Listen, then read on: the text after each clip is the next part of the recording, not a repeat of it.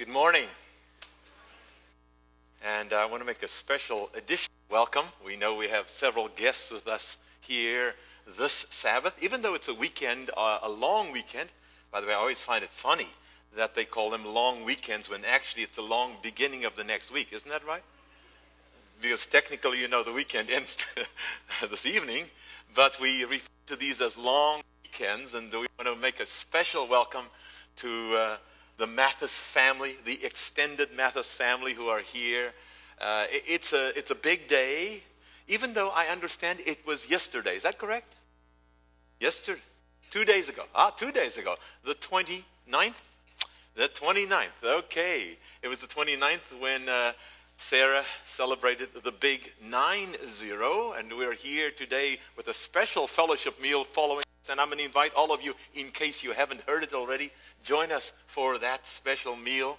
Normally we have a fellowship meal the first of the month. This time we've moved it because the first is, just kind of a few hours away. So we moved it just for this special event. We realize many of our members are not here this Sabbath because they are out. It's the long weekend. Some of them are up climbing mountains and having other kinds of fun this weekend.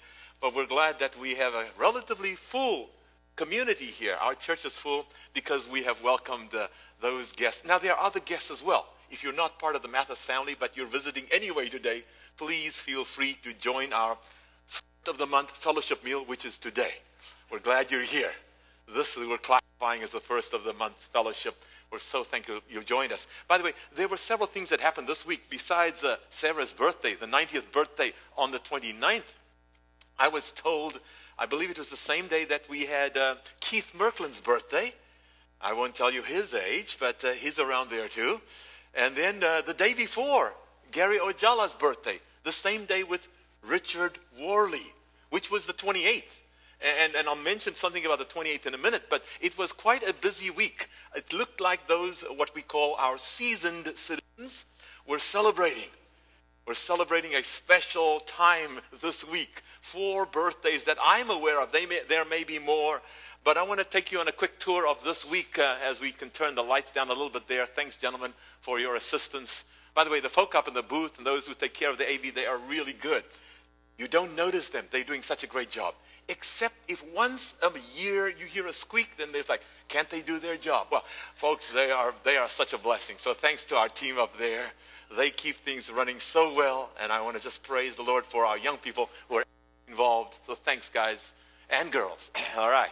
The rim fire, you've heard of that. The news almost every day. This is around Yosemite, I believe it is. And they've been really worried about that fire. That's the kind of current news that's happening around us. Of course, Syria, you know what's happening there. If you've kept up with the news even a little bit, there's the possibility that the United States may, I think I've got the right word here, go it alone in a battle what's the best word? I'm not sure of the language. I'm not into politics, but because of the issue of the use of chemical weapons, which they believe that has been used by the leader of the country against its own people. The Syrians in a mass protest in the capital against the possibility of a strike, probably by the United States.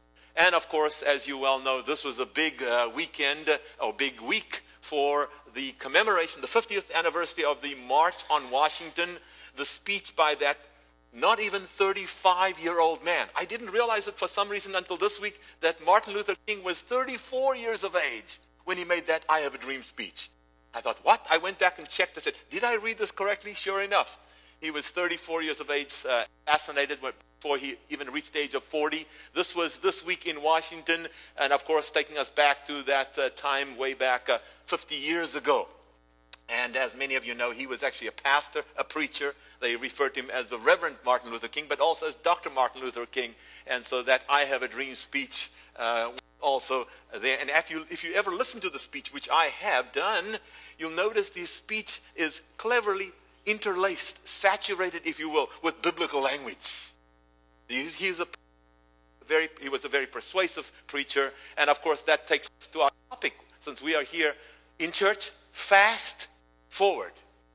When we think fast forward, we think of these electronic gadgets, especially on CDs or DVDs and things. You want to go fast forward, back in the yesteryear, if we wanted to move to the next song, we had to pick up, anybody remember? Pick up the head carefully, don't scratch the LP. You know what an LP is? Okay, all right.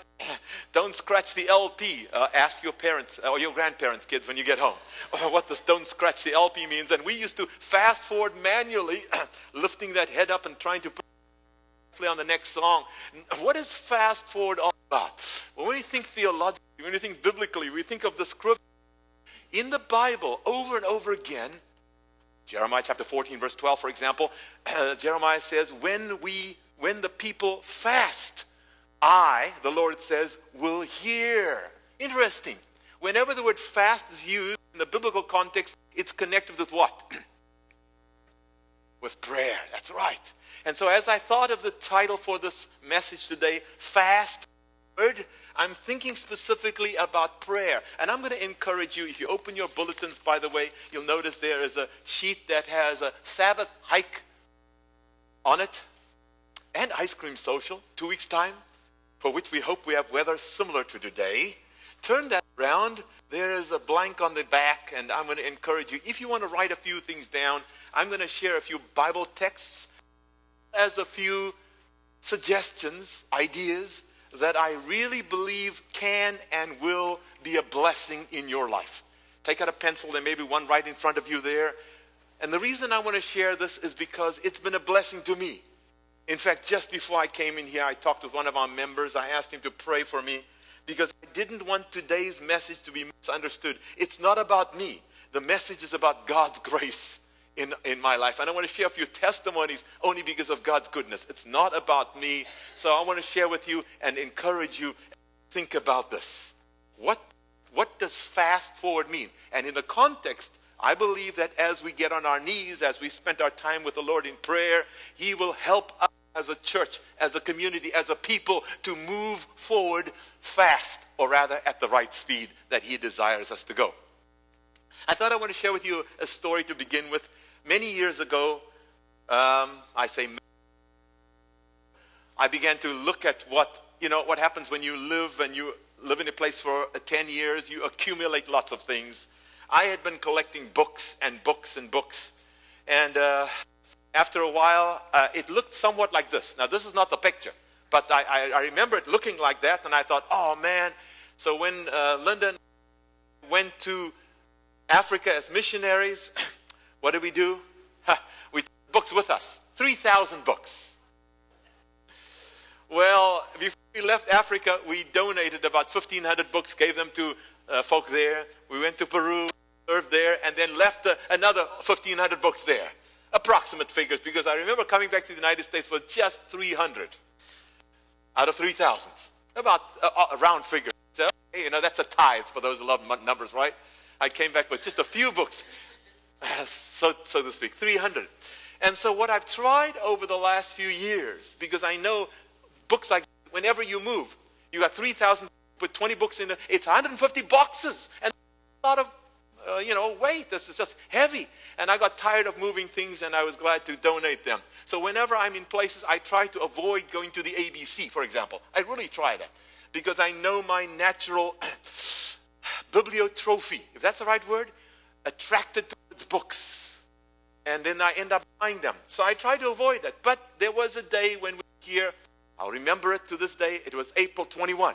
It was the second Sunday of the Pathfinder Fair. I avoided going to the rack where I honestly did. And but last day, and they were selling things, and there was this book for 25 cents. And my sweet wife decided that she'd buy it. And she bought about 10 more. She came up back with, spent about $2.50 for 10 books. And I'm trying to get books. Remember that, don't forget. But she bought it, and that caught my attention. Years before, I had read one of Roger Morneau's books. Anybody, by the way, read or heard of Roger Morneau? No. Lots of hands going up, yes. I book that it just encouraged me and challenged me. So I got this 25-cent book on the 21st of April. I'm going to track with you now in our sharing here just a matter of 9 days. I read the book through. It's a small book.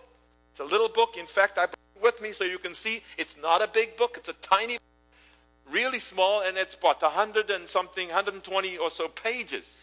Little book. Read it for my devotions, added to my Bible reading.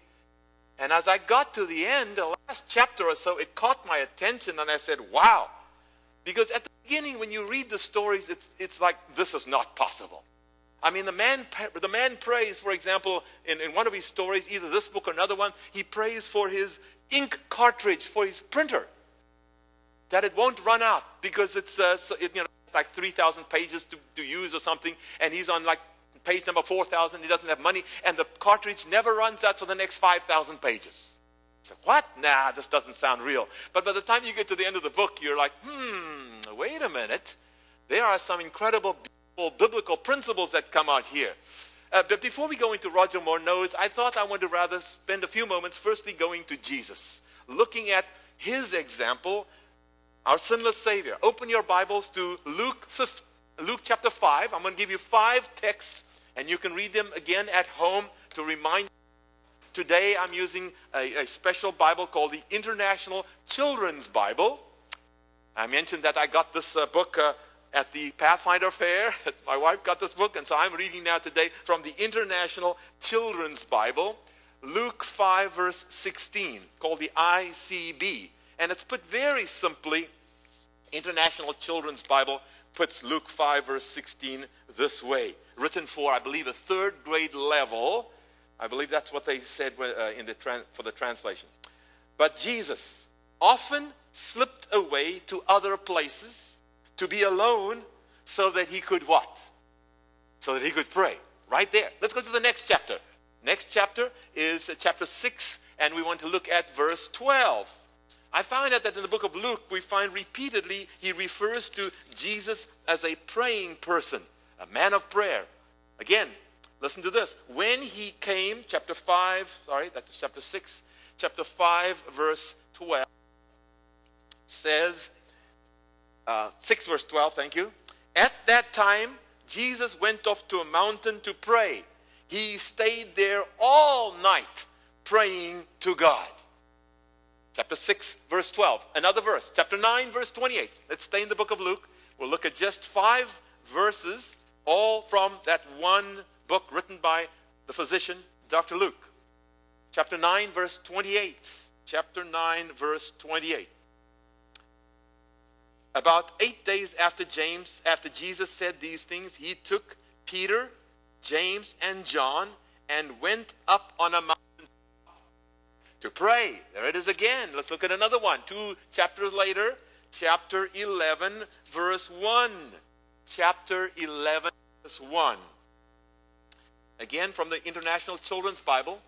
One time, Jesus was praying in a place. When he finished, one of his followers said to him, John, meaning John the Baptist, taught his followers how to pray. Lord, please teach us how to pray too. Okay, and then one more verse, we go to chapter 18, verse 1. Luke chapter 18, verse 1. We know that Jesus did teach his disciples how to pray. Obviously, it's recorded so well in Matthew chapter 6. But look at Luke chapter 18, verse 1. Luke 18, verse 1. Then Jesus used this story to teach his followers that they should always what? Always pray and never lose hope. There it is. Always pray and never lose hope. Just in the book of Luke alone, in those several chapters, we find repeatedly the record of Jesus as a man of prayer. Now, going back to this little book by Roger Morneau, I got to the end of the book. I think it's the second last chapter or so forth, maybe the last, chapter 13, called A Prayer Ministry.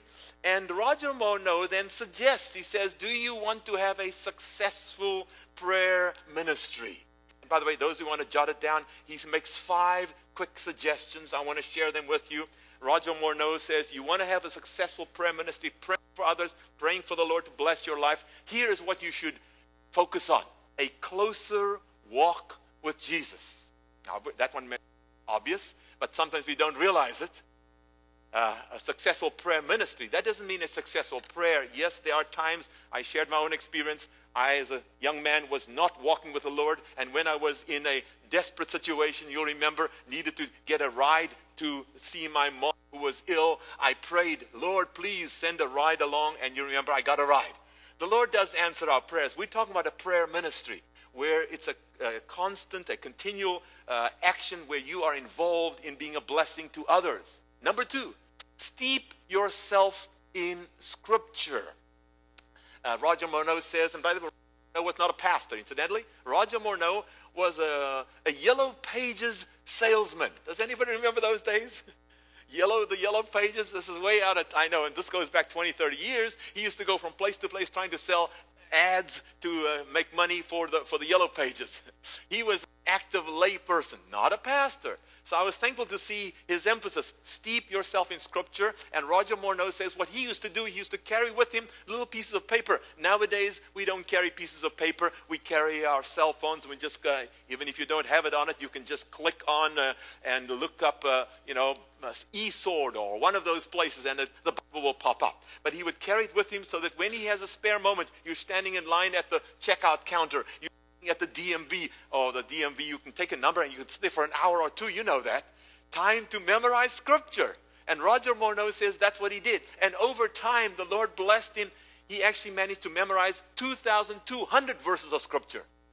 And as he was sharing, what happens is when he needed it, those passages came back to mind and encouraged him. Memorizing Scripture. Number 3, be motivated by compassion. He doesn't write a lot about this, but he just reminds us of the way Jesus was a man of compassion. His heart was always yearning. It's an interesting word there, the yearning to help people, a compassionate Savior. And so this is step number 3, be motivated. Notice, by compassion, that's by love, not by, I'm going to show you how to do it right, but rather by compassion. I'll be sharing with you a story in a little bit about a close friend of mine, and the compassion, the idea of reaching out. Number 4, maintain a high level of faith. A high level of faith.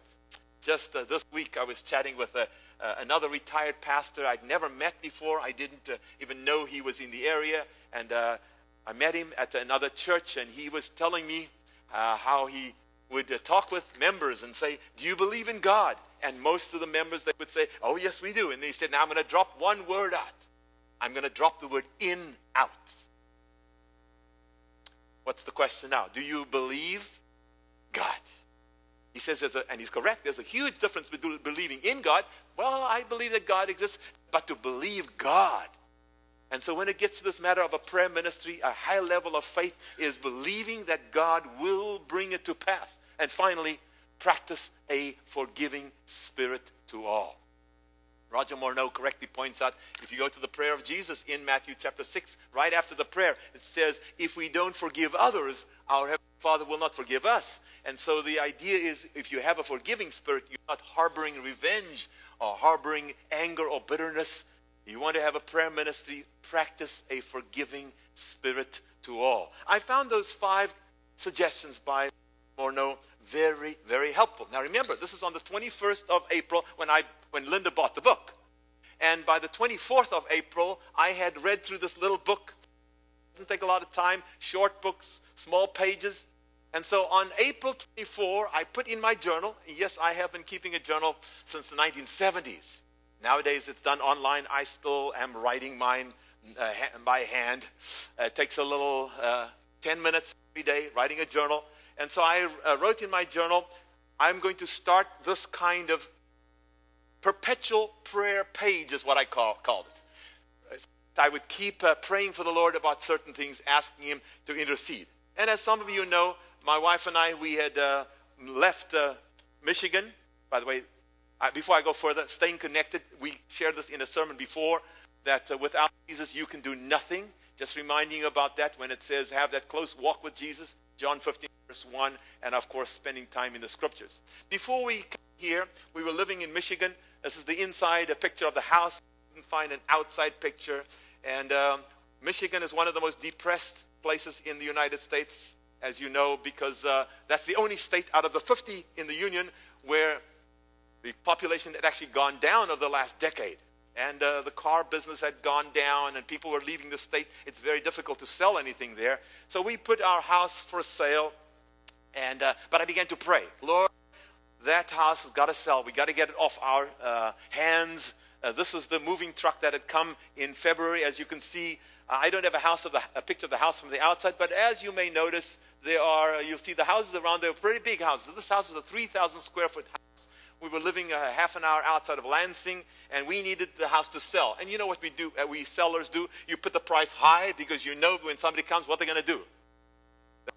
Lower it. So we set the price high, expecting a buyer to come, and let's negotiate.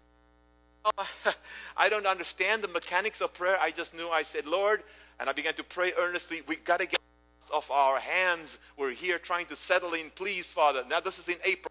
I was praying on the 24th, 25th, and we'd heard that there was a possibility of somebody buying it. And by the 25th, our realtor contacted and said, listen, I think there's a check coming your way. Wow, really? And I waited. At the 26th, there was a check that was in the bank. And long story short, the man went and just paid the whole price. Didn't negotiate. Well, thank you, Lord, for that extra. That was a wonderful blessing. And just to thank you for answering that prayer. And as time went on, a few days later, I was going to go and run the Eugene Marathon here with our Pathfinders and Dr. Micaiah Kuzma, who joined me. And I hadn't had the time to prepare for it as I should have. And I prayed, I said, Lord, I need to do this successfully for our Pathfinders, because I found out a few days before that a quarter of the money that was being pledged was if I ran fast. Said, okay, Lord, you've got to help me to succeed here, because I had put out a challenge to my church, those of you who are visitors here, if I qualify for Boston, not that I'm going to run Boston, but just to qualify for it, would you double the pledges? And one of the members who sits right here, he had said to me a few weeks before, are you going to qualify for Boston? I said, no. He said, good. I said, what do you mean? He said, I'll double my money if you do. Well, of course, I began to pray, Lord, help me to do it. And the Lord did. And friend, that he is double the pledges. Again, the Lord's answer, it was miraculous that, and again, thanks to Dr. Micaiah Kuzma, he said he would join me at mile 20 to run with me the last 6 miles. He joined me at mile 18. And I was so glad he was with me for 8 miles instead of 6. He helped me through it, an answer to prayer. Another prayer I began to pray very fervently was about this young man. I say, well, we had been friends for many, many years. I met him in the late 1960s. In the 1990s, he turned away from our Adventist faith. Then he gave up Christianity. He became an atheist in the 1990s, about 20 years ago. And I began to pray for him intermittently. I prayed for him, and we stayed friends. Every time I had a chance, I'd stop by and visit him. In December last year, you'll notice it says December 14 on the picture there. I was in South Africa, Cape Town, to speak for a youth event there, a training event. And I was driving from Cape Town up to Johannesburg. Johannesburg is north.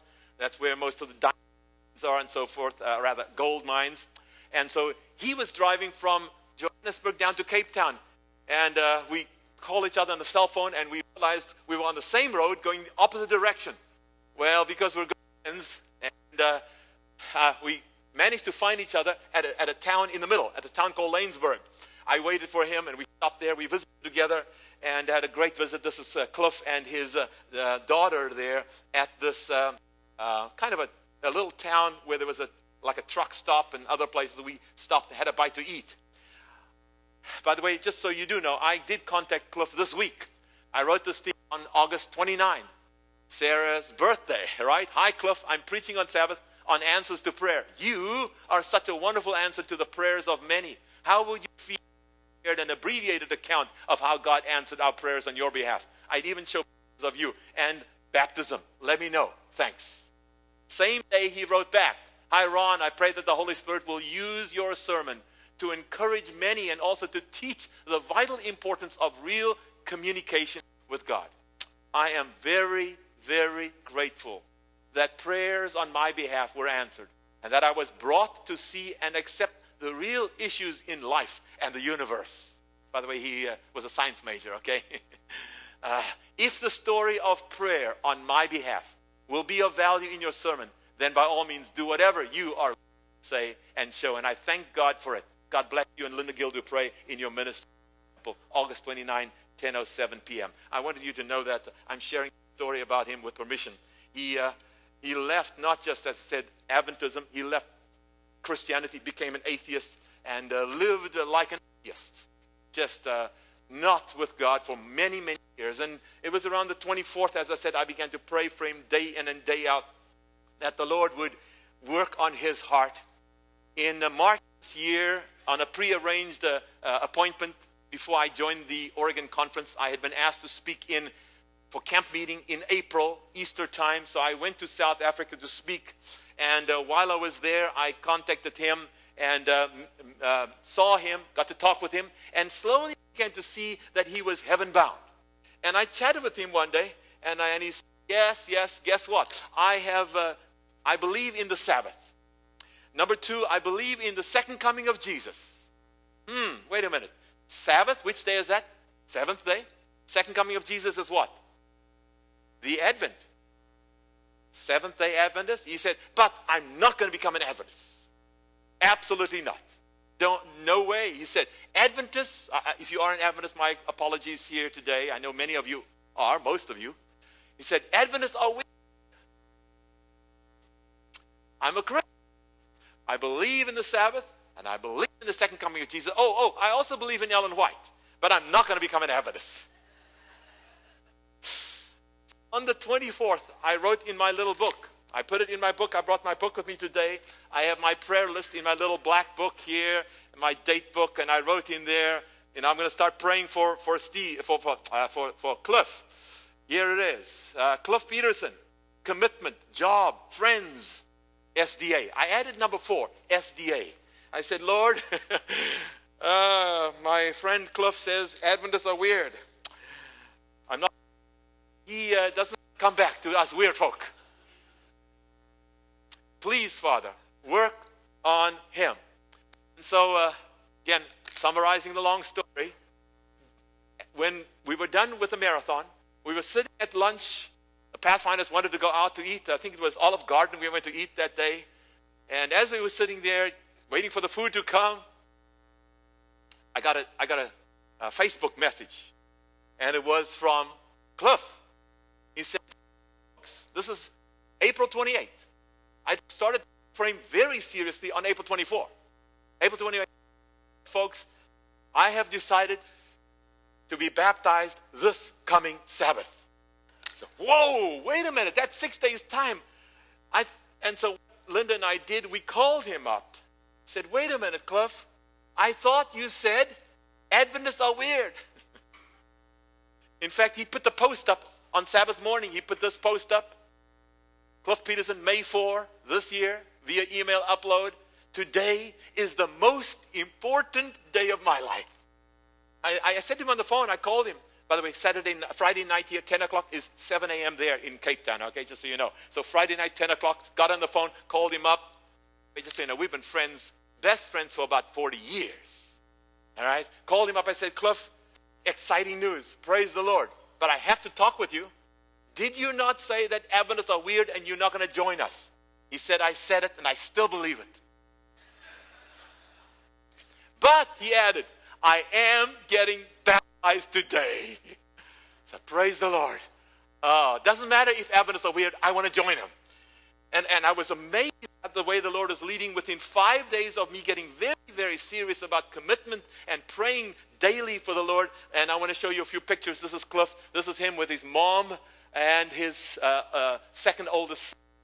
Day of his baptism. This is outside of the church. The gentleman on the far right, by the way, is a cousin of mine, very close cousin. We went through theology together. And this is Cliff before the baptism, I believe, and now in the baptismal tank to be baptized. And he called this the most important day of my life. And I'm sitting and thinking to myself, wow, this is amazing the way the Lord has been answering prayers. You know, the house got sold. My buddy turned around, came back to the Lord. Was able to do well at the marathon. Over and over, the Lord is blessing. Of course, I want to go back to this passage in Romans chapter 2, verse 4. Specifically thinking of my best friend. Read it with me. Are you ready? The goodness of God leads you to repentance. So really, it's all about God's grace. How He's blessed, how He has showered it on. And I was worried about my friend. I was praying for him this week. Sunday, Monday, Tuesday, I knew I wanted to preach about him, and he has disappeared from Facebook for about 2 or 3 weeks, and I thought, where has Cliff gone? So when when he suddenly showed up, I was just thinking about him, praying about him this week. Suddenly he posted something on Facebook, and I said, where did you get that? And he wrote where he got this beautiful statement about God's grace, etc. And then I said to him, can I use your story today to tell folk about how God has answered? By the way, it wasn't just my prayers. It was his mom who was praying. It was others who were praying. In fact, one of our mutual friends, he was a pastor. One day he dreamt about Cliff. And after his dream, he called Cliff up and he said, hey, Cliff, I dreamed about you. What did you dream about me? Cliff said. This is about 10 years ago. I dreamed that you had come back to the Lord. The pastor just called him up and told him, I dreamed about you. And I remember sitting at the table with Cliff that day with his mom and family several years ago. And Cliff said, Ron, when I come back, I said, did you just say when? He did say when, but it took him years. And I wonder about me. Am I praying enough for others? I'm just challenging with you the experience how the Lord has blessed. It has awoken me to the importance of praying for people. Now, the friend I was telling you about, we were friends for 40-something years. And I'll be honest, when he left the faith, it was like a death in the family. It was worse than a death in the family. I remember going through tremendous turmoil and telling a nephew, my wife's nephew, he said, what's wrong, Uncle Ron? What's wrong? Did someone die? I said, Danny, worse than death. What? Worse than death? Danny's own dad died in an accident. And I said, yes, a friend of mine just turned his back on Jesus. And so I prayed for my friend Cliff, but I just wasn't as committed in praying. And the Lord has taught an important lesson, brothers and sisters. I am embarrassed to say that it took me a while to realize I got to get much more serious about praying. As I read Roger Morneau's book, and God works through lay people as well. God doesn't just work through pastors. God works mostly, I believe, through lay people, because the most of the church is made of lay people. I thank God for a lay person like Roger Morneau that reminded me of getting serious about praying. And as I got serious about praying, the Lord blessed and kept blessing me. April 21, we're on April 28. So many things were happening. By April 28, my best buddy had turned around, given his life to the Lord. That was on Sunday, and on Sabbath, he was baptized. But one more amazing gift, amazing answer to prayer came to me, to my wife, on Monday. One more answer to prayer. Or in October last year, almost a year ago, I was on my way to church one Sabbath. Long journey to 2.5 hours to get to church that Sabbath. And about 15 minutes before I got to church, suddenly as I was driving, I couldn't pull away in first gear. I was on a little incline at the stop sign. What's that? Why won't my car move? Well, turned out that my gears had just died on me. I had been to the mechanic 2 or 3 times, and I told him there was a rattle that I was concerned about. He said, it's nothing, just a loose heat shield. Lifted the car up, checked it underneath, took a heat shield off. There, I went back, I said, that rattle is still there. He said, it's another loose heat shield. It wasn't heat shield. It was my gears backing up. So my car died in October last year.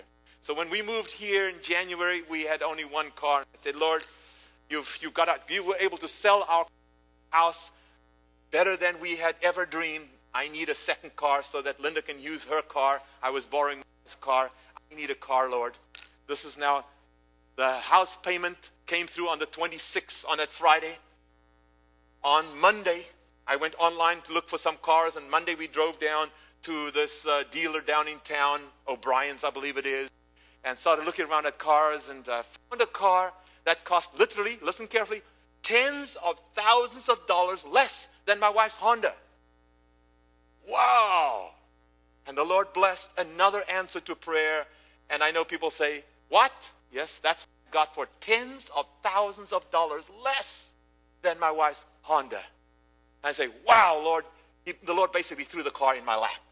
And so people look at the car and they say, whoa, nice Mercedes, 112,000 miles on it, a 1999 model. Again, another answer to prayer. God has answered the prayers so many times over the last few months. I have just given you 9 days of God's astounding answers.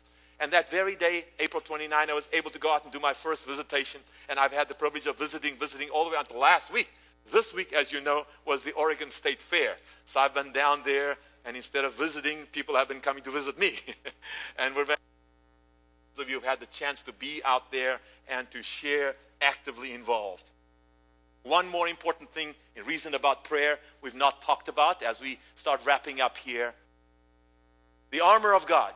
Faith versus the fiery darts. We've talked about this before. Above all, taking the shield of faith with which you will be able to quench all the fiery darts of the wicked one. I want you to go with me now to verse 18. Let's go to verse 18, Ephesians chapter 6. We often talk about resisting the devil and he will flee from you. Yes, but how? What is a very important aspect here of being able to resist the fiery darts? Ephesians chapter. Again, reading from this version, Ephesians chapter 6, verse 18. From the International Children's Bible, it says, pray in the Spirit at all times. Pray with all kinds of prayer and ask for everything you need. I love that. Everything you need, not everything you want. To do this, you must always be ready. Never give up. Always pray for all God's people.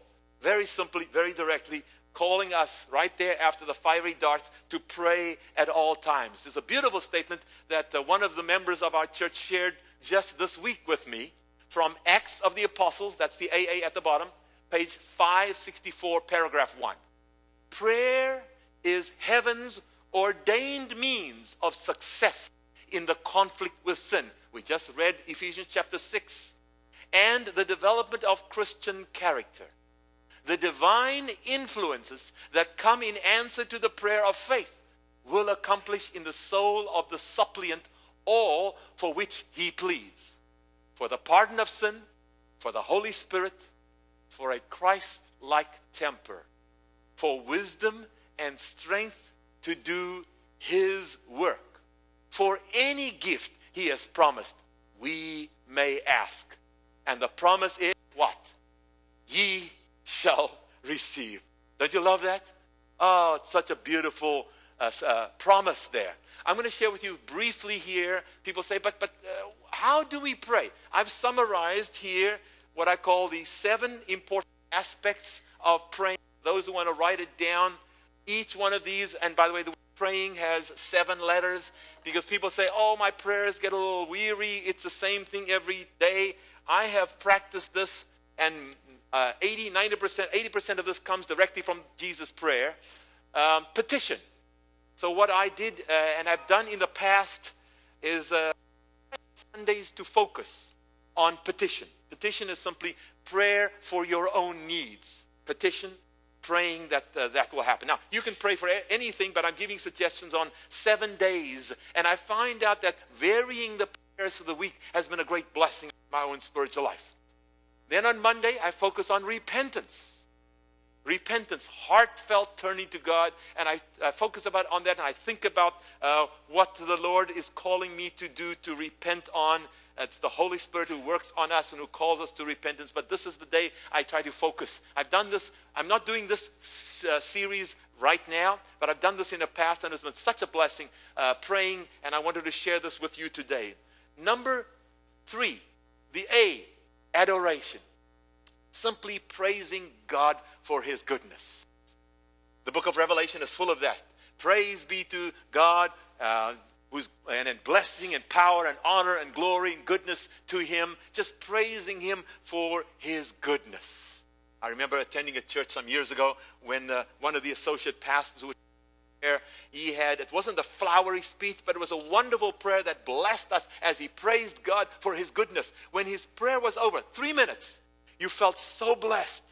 I remember times thinking, I can go home now. I was ready. I'd been so blessed by a wonderful prayer, focusing on adoration. The why, middle of the week on Wednesday, yielding. And this is so important. Central in the whole praying is that total submission to God's will. I'm sure you can resonate with me. We human beings, I talk about myself. But I've been around long enough to know we are so similar. We want our will, okay? Lord, I want to do your will, but I want to do it my way. You know what I'm talking about? That's the way we are. At least that's the way I am, okay? Just this is the challenge we have. And so to yield total submission to God's will is sometimes, well, no, is all the time a challenge.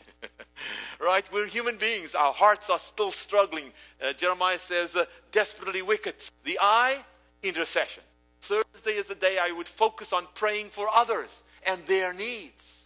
Now notice the difference I'm making between petition, praying for my own needs, and intercession, praying for others' needs. So I'm suggesting this is another thing to challenge you, just to make your prayer life a little more varied. And as you go to the prayer of Jesus in Matthew 6, you can read the prayer and you find that almost everything that I'm sharing comes out of that prayer of Matthew chapter 6.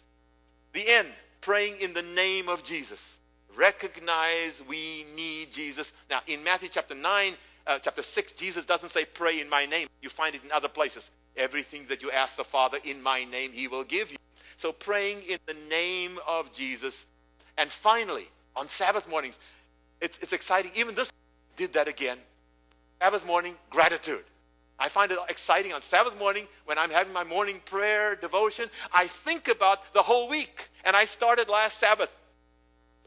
After church, I had the chance to go and have lunch with a family where there were several who are here today. We had lunch together. I was thinking of the lunch we had. Wonderful fellowship time together. And so I went through the whole week. Sabbath, what happened Sunday, Monday, Tuesday. And I tracked through the week.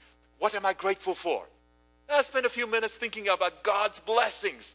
And as you do these things, it broadens your prayer life. I'm suggesting this to you today as in one of the ways to just, remember, the disciples said to Jesus, Lord, teach us to pray. As I said, most of this comes directly as a summary, as an acronym of that special prayer by Jesus. Just a suggestion for what you can do to your prayer life. I love the way Psalm 91 says that. We often think about that of being safe in God's hands, but I love the 4 words. Before that, notice it says, he shall call upon me and what?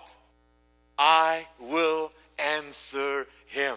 I will answer him. And the question comes, why don't we have the answers to our prayers? Now, obviously, there can be many answers to that question, but I love the way James 4 verse 2, the last part, the NIV, right there in your pew Bible, puts it this way. You do not have what? Because you do not ask God. And I thought, well stated. You do not have because you do not ask God. The New Jerusalem Bible has put it this way. It is because you do not pray that you do not receive. I was thinking about that, and I wanted to encourage you and challenge you. Because today, as I shared the experiences within those 9 days from April 21 till April 29, once I got this book, 25-cent book, and I began to get serious about praying, I began to see the way the Lord answered miraculously the prayers. The most exciting one was the one I showed you most pictures of, how God brought my buddy Cliff back to the faith, back to us weird people, okay? He says, I don't want to join Adventists because Adventists are weird, but he came back, and I just thank God for that, his wonderful grace. Notice the way the New Living Translation puts it more paraphrastically. The reason you don't have what you want is that you don't ask God for it. So that was fascinating. There it is. Different translations giving the same idea, just reminding us you don't have because you don't ask God. I saw this one on the internet. It's a little fuzzy, but I'm going to read it to you. When you're down to nothing, God is up to something. The faithful see the invincible, believe the incredible, and then receive the impossible. Isn't that wonderful? Love it. And this is because in answer to prayer, when you're down to nothing, God is up to something. The faithful see the invincible, believe the incredible, and then receive the impossible. I have one more text I want to share with you as we close today. I'm going to ask you to open your Bibles to one last passage. Habakkuk chapter 1. Verse 5, in the context of the message today, urging you, challenging you, urging me, reminding myself, we need to ask more. We need to speak in faith. We need to trust the Lord. Step forward by faith. Now, I know the context is Habakkuk is a prophet. He's writing to God's people thousands of years ago. But I love the way verse 5 has put it. Verse 5 is a challenge to me, is a challenge to you. Habakkuk chapter 1, verse 5. Take just the main concept there from this passage. You and your people, look at the nations, God says. Watch them and be amazed. Now notice the last part of this verse. I, God says, will do something in your lifetime that will amaze you. You won't believe it, even when you are told about it. I thought that was fascinating. It's true. As you and I, brothers and sisters, spend time on our knees, spend time where we are, praying for God to intervene in the lives of people.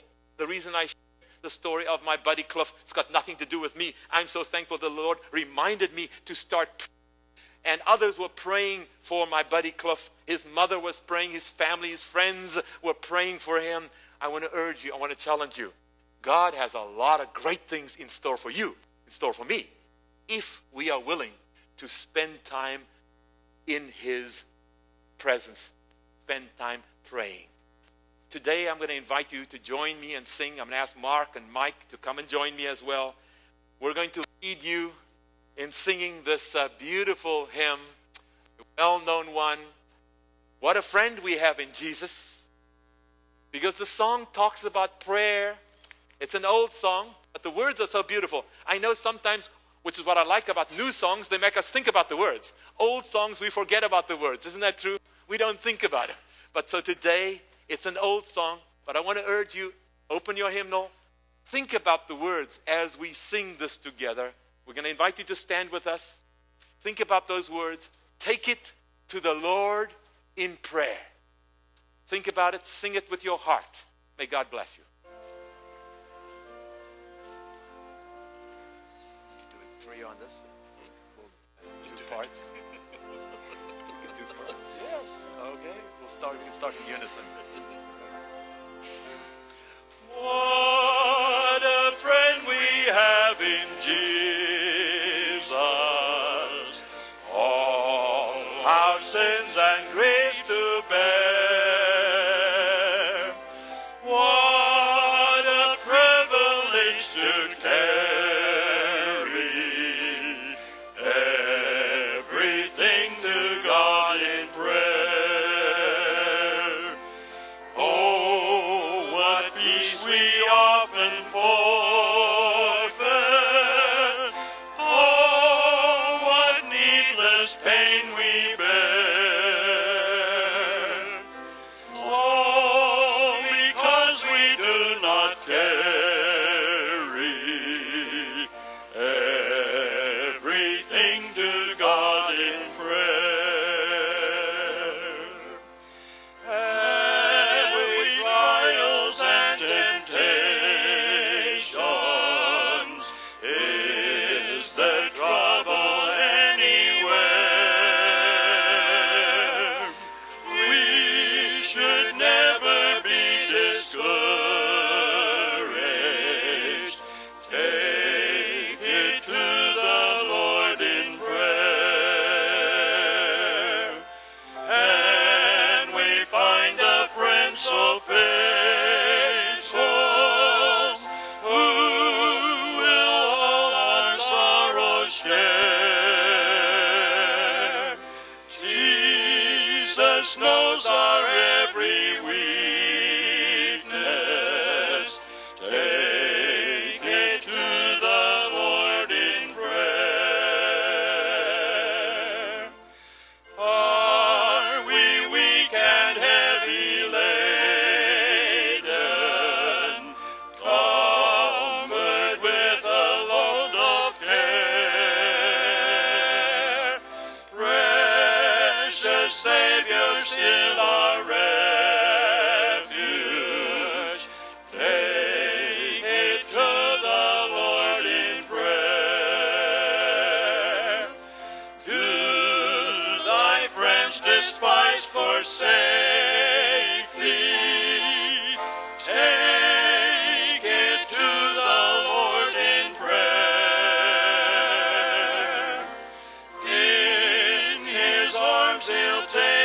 and shield thee. Thou wilt find a solace there. Thank you, Lord, for reminding us that no matter what the challenge is, no matter what the issue is, we can always take it to you in prayer. Lord, thank you for reminding me through the book by a lay person who loved you, a person who prayed fervently. Thank you for Roger Morneau's book. Mostly, thank you for Jesus and his prayer life. As we look at the life of our Lord, we realize that he prayed constantly, consistently, compassionately. And so today, as you've reminded us, just through these 9 days of my own experience, how you blessed materially, physically, spiritually. Thank you again, Lord, for being so gracious to us. We know you have lots of wonderful blessings in store for us, and we know that we do not receive because we do not ask. And so, Lord, we pray that you will help us.